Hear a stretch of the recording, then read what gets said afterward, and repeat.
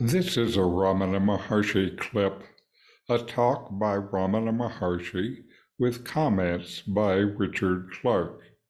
This is a time to listen, reflect, and deeply meditate. I'm Richard. Welcome. I'm reviewing and commenting on the book Talks with Sri Ramana Maharshi. Today is talk number 100, part 1.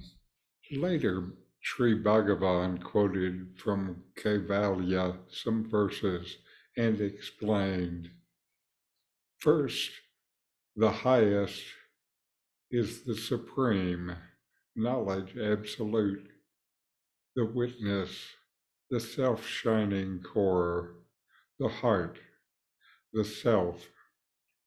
Within the supreme is the individual, the jiva, the knower, consisting of vritti, the mode of mind stuff, and reflected light in the latent form. Then within that is the internal intellect and the outgoing mind, buddhi and manas, consisting of vritti and reflected light. As a sprout, this is the antahkarana, the inner organ. And this consists of modes taking shape as objects together with common knowledge, and together they form the world as we perceive it. Then from another angle of view, at the top, the highest is the self, pure knowledge. Within the self is the jiva, promoter, the knower. Within that is the intellect and the mind, pramana, perception. And that consists of modes seen as objects together with knowledge, phala chaitanya. The modes of mind take shape as external objects, and the lights reflected on the modes illumines the objects. Now, neglecting the modes of mind, look for the light illuminating them. The mind becomes still, and the light remains self-shining. The undulating mind, that is, the mind associated with rajas, activity, and tamas, darkness, is commonly known as the mind. Devoid of rajas and tamas, it is pure and self-shining. This is self-realization. Therefore, the mind is said to be the means for it. From another point of view, at the highest is pure consciousness, said to be the eternal or ever-present witness. Within that is the antahkarana, the inner organ, plus the reflected light. And within that, these modes, together with the light, are said to be pramaya, the known. Of these, the objects are gross, and the light is called phala chaitanya. Then the jiva in the inner organ, antahkarana, consists of sattva, rajas, and tamas, the knowledge, the light of awareness, the modes of mind, intellect, and the mind, and the gross objects of the world.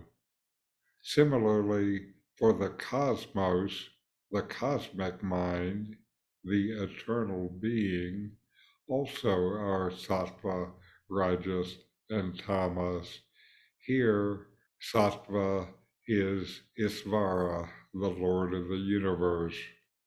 Rajas is the individual, the jiva, and tamas is the universe. This talk by Ramana Maharshi dives into the profound teachings of Advaita Vedanta, focusing on the nature of reality and consciousness. Ramana often elucidated these complex concepts in simple terms.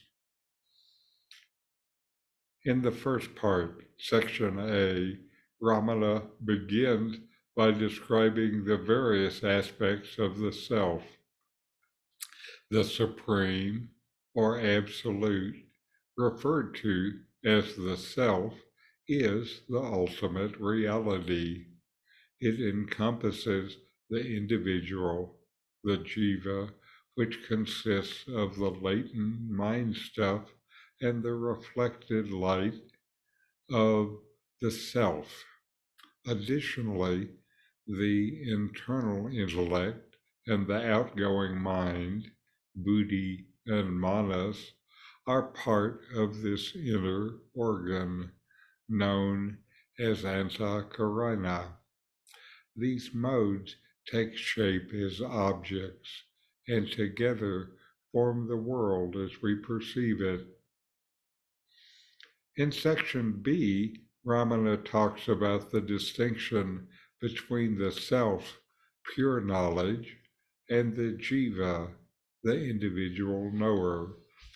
The intellect and mind within the jiva are described as modes of perception, pramana, and are seen as objects of cognitive knowledge, phala chaitanya.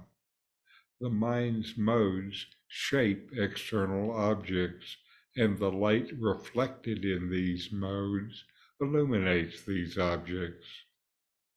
Ramana encourages us to transcend the modes of the mind and seek the self-shining light that illuminates them. When the mind becomes still and devoid of activity and darkness, rajas and tamas, it reveals its pure, self-shining nature. Here is where you find self-realization. This self-realization is the key to understanding your true self. Self-realization occurs when the mind becomes still and the self-shining light remains. Section C explores pure consciousness as the eternal witness.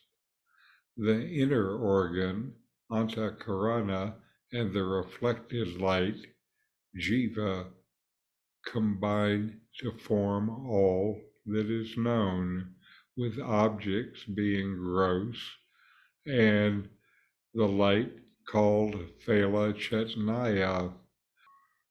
Phala chaitanya represents the consciousness aspect of the process. It is the awareness or light of consciousness that illumines or makes known the objects of perception. In section D, Ramana talks about the individual and the cosmos. The individual jiva and the universal Brahman both consist of sattva, peace, rajas, activity, and tamas, inactivity. In the individual, these manifest as knowledge, the mind, and the world. For the cosmic mind, Isvara, they manifest as the individual Atman, the universal Brahman, and the consciousness and being that exists as both Atman and Brahman. This talk is an exploration of the relationship between the individual self and the universal reality, using the framework of Advaita Vedanta. It underscores the importance of transcending the mind's mode to realize your true self-shining nature, and how this realization leads to self-realization. Ramana's teachings encourage a profound shift in perspective from identifying with the limited individual to recognizing the boundless, eternal nature of the self, yourself. I'll talk about the rest of Ramana's discussion in the next session. So inquire, know yourself, and be always free and at peace.